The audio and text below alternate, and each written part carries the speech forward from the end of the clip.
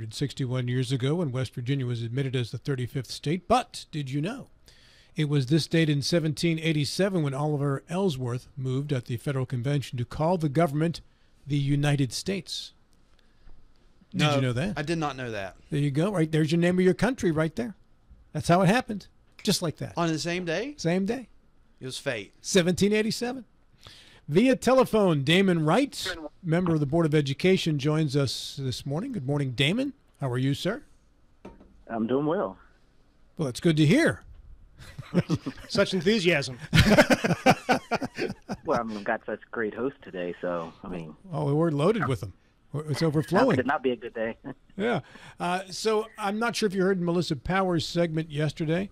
I promise you Bill's not in the room, so you'll – she said Damon's going to have it easy. Bill's not here on Thursday. Yes, but we do have Gilstrap. Gilstrap says he's bringing it today. He's ready to go. Damon – he started off with pernicious, so. It's a good word. You don't hear it every day on the show. No. Hey, just to get to a few things in regards to the hiring of the new superintendent in Berkeley County, Ryan Sachs, out of Cabell, and you have your ear to the ground as well as anybody, and you've heard the complaints, and people think that this is a precursor to Parks and Rec being cut, libraries being cut because of some decisions that had to be made in Cabell County. I'm getting texts that says the Berkeley County Board of Education blew this one completely. This guy is completely wrong for our area. We need our libraries. We need our parks. Can you address that, Damon? Because this is the feedback I'm getting. Well, yes, and actually we increased the money going to some of those entities through the last levy. Years ago, before I was on the board, the budget was cut, and because there were budgetary issues.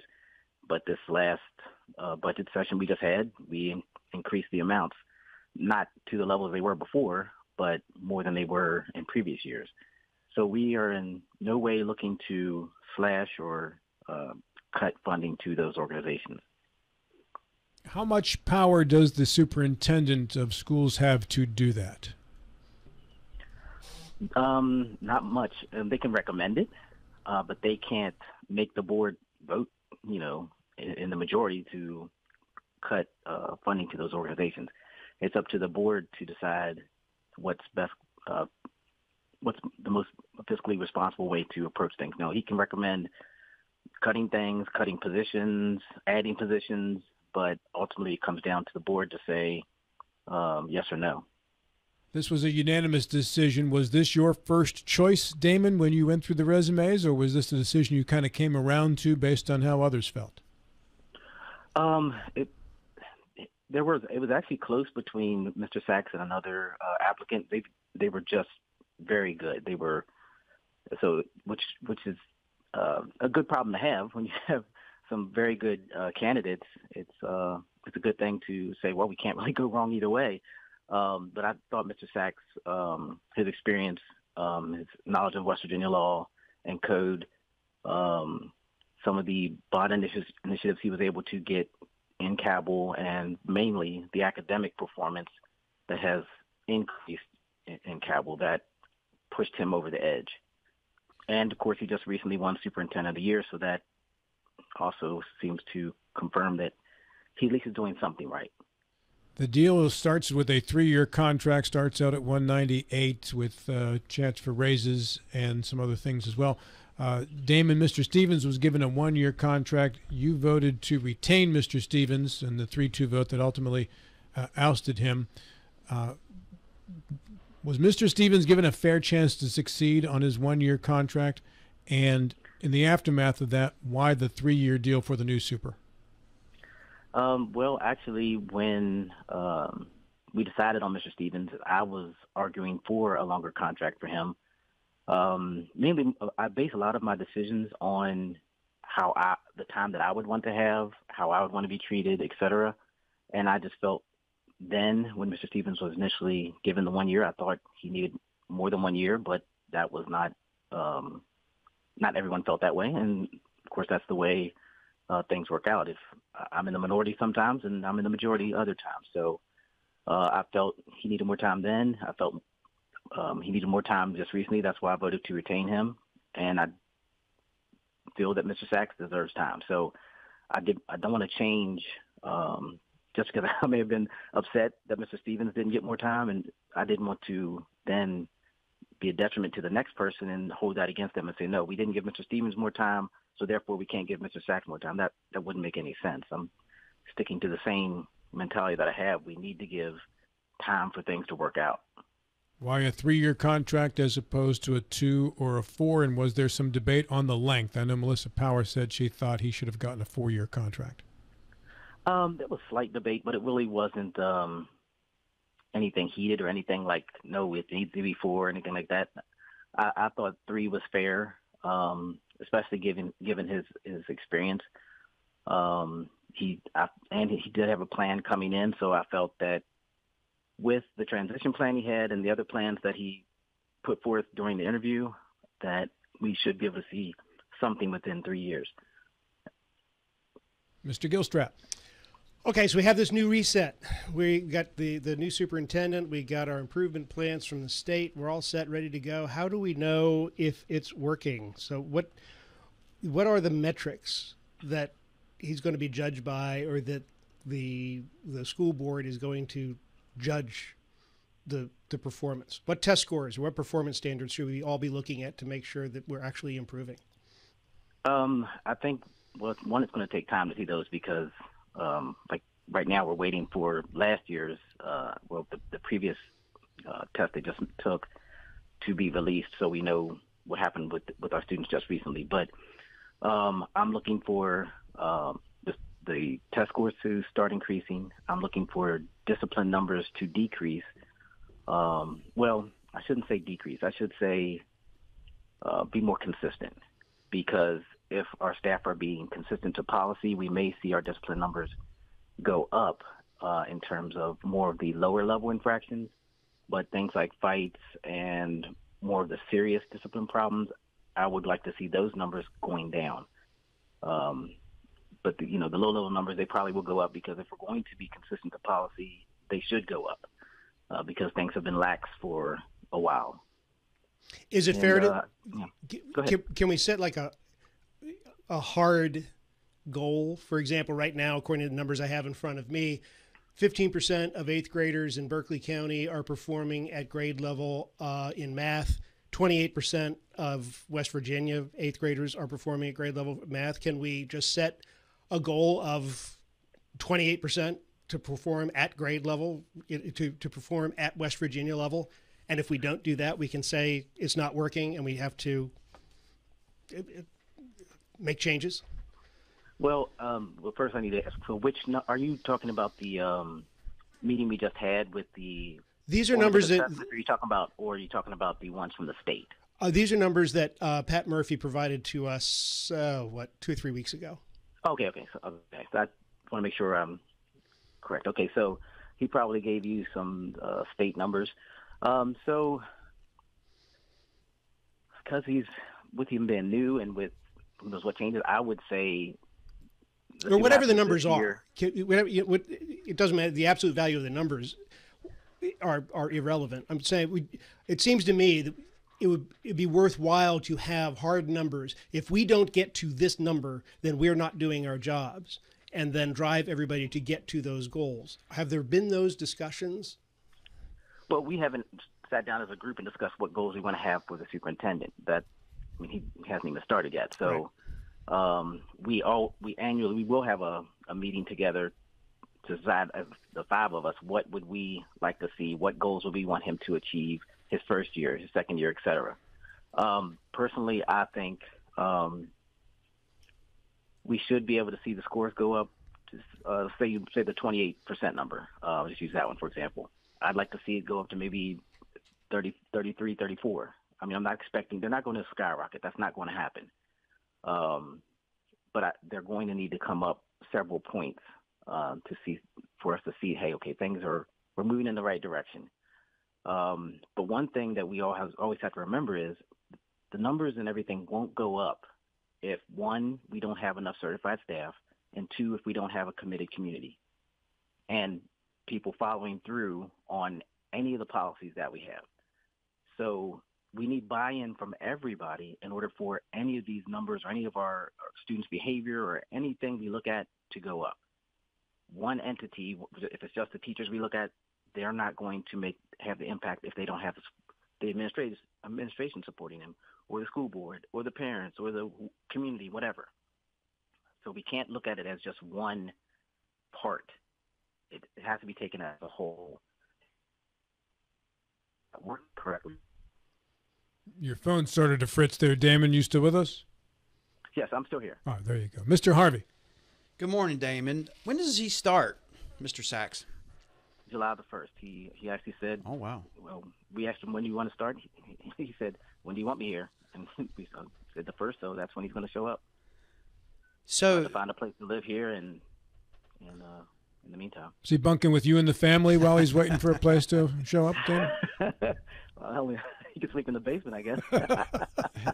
yeah, it's not as easy to find a place.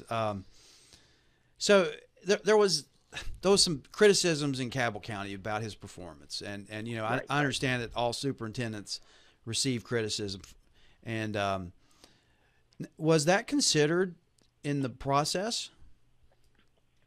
But yes, it was. Well, at least I personally, I went and I Google searched, I looked on Facebook, I saw all the various controversies, and I tried to get more than one side because, like anything, there's certain Facebook groups, say in Jefferson County, that are very critical of the county government. Maybe you've heard of Somebody those, only- Matt. I think, Yeah. I think I've heard a little bit about But that. if you only read that group, then you're going to get a very jaded view of what's going on, because there's always going to be things people don't want to happen. It seemed like most of the issues with him had to do with reducing the funding of Parks and Rec. I didn't really see a lot of complaints about him academically. And some people didn't like his personality, but that's going to be, with almost anyone. So I didn't see anything that was glaring like, oh no, we can't hire this person. So I saw the concerns, but considering the makeup of our board, it also wouldn't be a board that would be bullied by anyone. I did not see that happening. A lot of strong personalities on the board. So I don't see it. Yeah, I think it'll be fine. The cutting of funding for Parks and Rec and libraries in Cabell County, just so I understand, had to do with the levy or a bond didn't pass? Well, it didn't pass because he had proposed months previous, and I think Melissa may have explained there was a lawsuit because he was cutting the funding, and it went to the Supreme Court. The Supreme Court said no, they can cut the funding. There's nothing saying that they have to fund you at this high level. They can reduce the amount.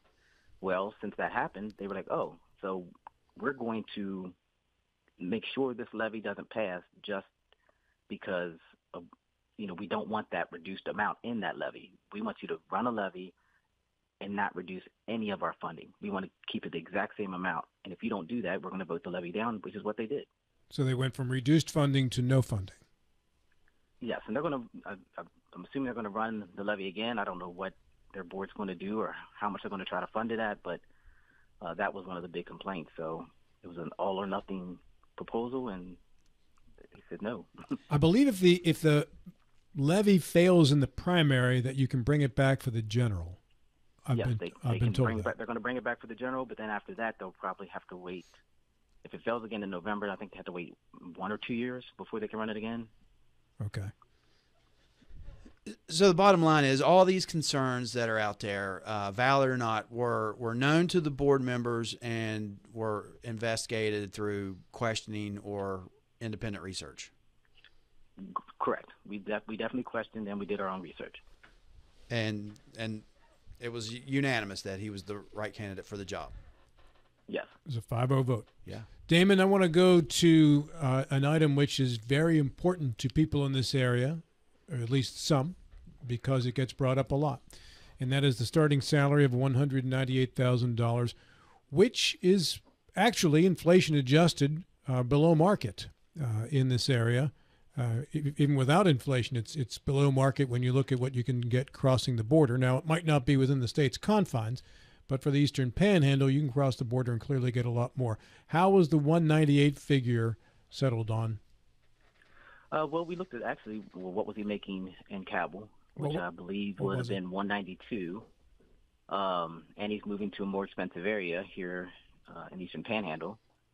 So we negotiated and came up with a 198 figure to start, and plus, years of experience, his doctorate.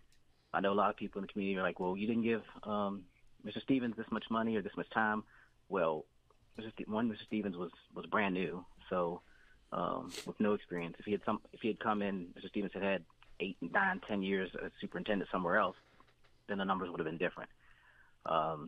So we felt starting him at 198 and working it that way would be reasonable. I know a lot of people also are concerned because he's making so much more than our teachers. Well, as a board, we don't control teacher pay, cooks, janitors, service personnel. We don't control any of their pay. We supplement. We just raised how much we're giving them for the housing allowance to try to give them more money. But unfortunately, we can't raise their salaries as a whole by $10,000, $15,000 a piece. Mr. Murphy was, I think, at 206 when his time as superintendent ended. As you mentioned, Ron Stevens, 185. This hire, 198. Are you satisfied with all those numbers, Damon? Yes. I think, especially being on the inside and seeing how much responsibility a superintendent has and the 24/7 nature of the job, it seems reasonable. And I guess people that want school systems to run like a business, if you have that mentality, consider that it's a $300 million business and the CEO is only getting paid $200,000. Some people in the text that they send to me or in conversations with me say, just promote a principal, offer them $125,000 a year, someone's going to do the job. Would that work?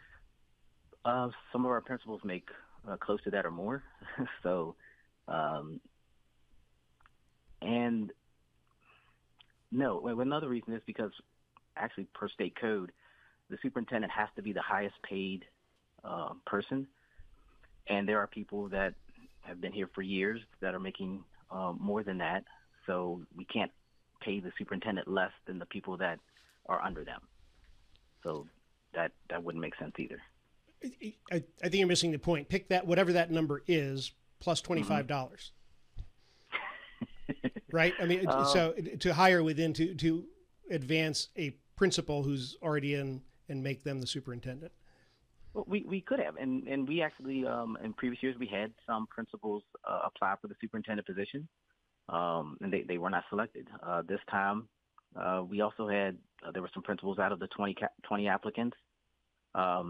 We just felt that Mr. Sachs was the best candidate. So it's not that we were are totally against this principal at all. I mean, we have excellent principals here in Berkeley County. Some applied, some didn't. Some just don't. I mean, there are some people that are great at being principals that do not want the responsibility of being superintendent just because they know the demands of the job. Okay, so help me with the division of labor. Once July 1st comes and Dr. Sachs takes over, does the board set the goals for the superintendent, or does the superintendent tell the board what the superintendent's going to do, and the board then supports his goals and objectives? What is that division of labor? No, actually, it's a collaborative effort. Because we want to make sure that we all understand. Okay, these are your goals. This is what we feel is attainable, and we go back and say, well, oh yeah, I can do that, or like we could be thinking totally unreasonably and not make any sense, and he can explain, oh yeah, that wouldn't work because of A, B, and C, and like, okay, that makes sense, and so we go back and forth, and it's like, okay, this is what we want you to do, this is what we feel you can get to, and we go from there. It's not you will do this, and we give them goals that they will not be able to obtain. It's like if your editor said, hey, we want that book, that 50,000 word book in 2 weeks. Like, you come up with a new book, have it done, give it in 2 weeks, and that's all we're going to give you. You'd be like, I'm not going with that. That's not going to work. When doesn't that happen? So you mentioned some things that get in the way of, that are challenges of improvements, and among those are the lack of certified teachers and parental buy-in and all of those challenges that are essentially constants within the school system. What are the plans, or maybe this is what you need to develop, what are the plans to get past those? If those are the constants, that means we turn this into a math problem. Those are the constants, and you guys are the variables. And somehow you've got to come up with a formula of improvement. How do you get more certified teachers? You've only got so much money. You can't spend more. So what is that plan? And you have 1 minute to answer it, Damon. Okay. Well, very quickly, one part of the plan that's already working or in the process is getting those that are permanent subs to go take the necessary classes to get certified. I know, I believe at North, there are I think 6 or 7 staff that are in line to get certified. So just getting who we have in there now to be certified and get the training that they need, have professional development, that will go a long way, and those people being consistent and staying here and not staying for a year or two and then running off to Maryland or Virginia. So we have to make it the best workplace possible. We have to continue to reach out to the community, get people that are retired, people that work different shifts to come in and volunteer in our schools, and we can see an improvement and get parents working with their children at home and throughout this summer to get them ready for the next school year. Damon, when's the next Board of Education meeting? July the 1st, actually. July 1. Hey, thanks for joining us this morning. Oh, you're welcome. One quick thing. I wanted to say congratulations to Liam McCarthy for winning the WU Scholar Award and Deborah Sloat for winning the Spirit of the Land Grant Award from Dr. G from WU. Very nice. Thank you, sir. Have a great day. You're welcome. You too. Damon Ryan.